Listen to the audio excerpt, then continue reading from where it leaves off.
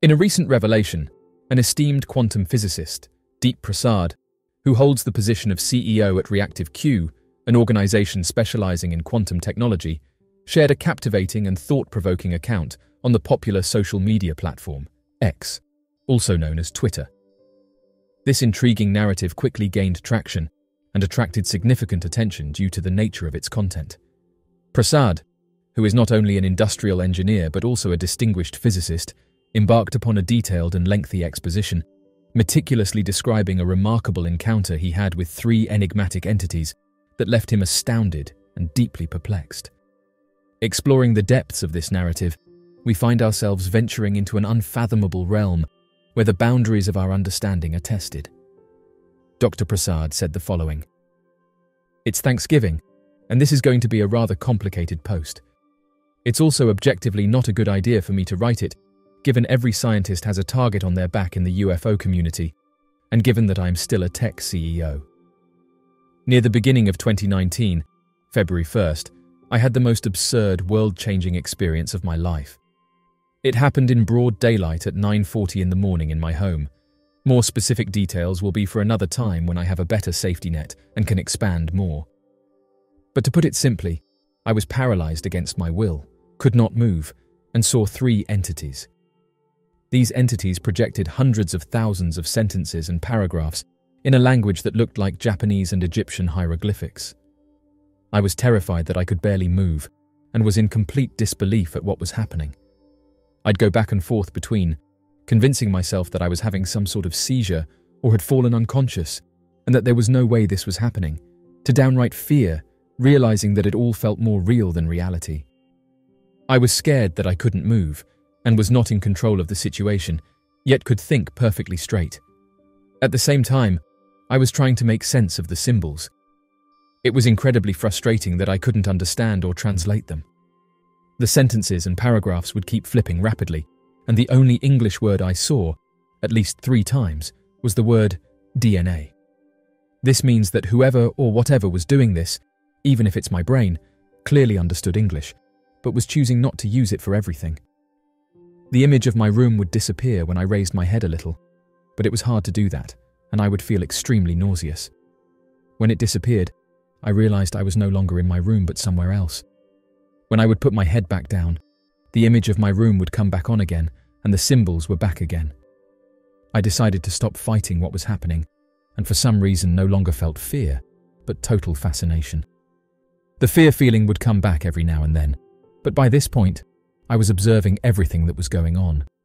The color of their suits, their size, their mannerisms, and the feeling that my mood was being rapidly cycled. After a certain point, one of them jumped on top of me and slowly walked towards my head. Right before it did this, it was on the ground near my TV, and displaying these beautiful golden holograms in the middle of its suit. These golden sparkles would jump around it too. Once it was on me, it walked towards me so slowly and cautiously, and I felt like I was being treated like an animal. I felt this weird light hitting the top of my head, and suddenly I got hit with the most blissful, euphoric feeling I have ever felt. I will try my best to describe it. It felt like the universe was sentient and aware of my existence. The feeling was of warmth and nostalgia. It was like a reminder that space is teeming with life, and that we're all related to each other by virtue of existing. I used the word oneness, which meant nothing to me before.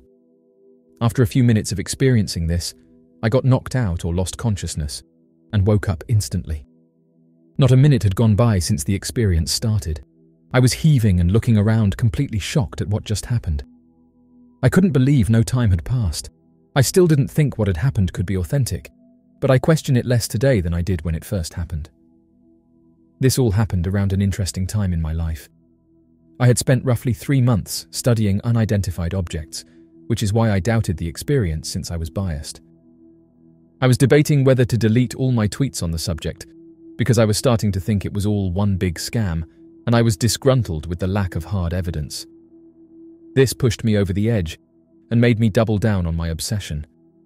I decided I needed to find more people who had these experiences, so I got in contact with the Toronto CE5 group. I booked a ticket and would meet Hal and Lou Elizondo the next month. I needed to know who these people were, what was going on, and if I had officially gone crazy. My life got weirder days after this experience. First of all, another thing that had happened a few weeks before this was someone passed away who was in my circle. We were not that close, but I looked up to him and related to him. Finding out about his passing had me traumatized, and it was affecting my work. Yet after the experience, I realized that feeling of oneness had not gone away. It was impossible to feel fear, and I literally could not feel fear no matter how hard I tried. I felt love for everyone, and it was very hard to make me mad. When I did, it wouldn't last very long and sizzle out fast. I was objectively the better version of myself. My beliefs in God changed almost instantly too. I went from an atheist to being spiritual. I started having dreams of seeing the inside of some of the UAPs we so commonly hear about. Mostly saucers and orbs, and some of my dream characters spoke only through telepathy. I had never in my life dreamed such things until this year. I'd experienced impossible electrical anomalies 2 weeks after it happened, and I started feeling unnerved because I felt I had lost my free will to an extent. I didn't like that this newfound fearlessness, unconditional love and so on were not coming from me. I considered getting an MRI done to see what parts of my brain were rewired. It was unnatural, but extremely good and liberating. If the whole world experienced this state of mind I was in, we would level up overnight. I am convinced all the hate, fear, and anger would disappear overnight from our society. After a couple of weeks, this feeling and state of mind dwindled down until I was back to my normal self again. Sometimes I wish I could go back to the way things were those first 2 weeks after the experience. I had my first sighting just weeks after this, and have had 4 in total since, 2 of which I have recorded.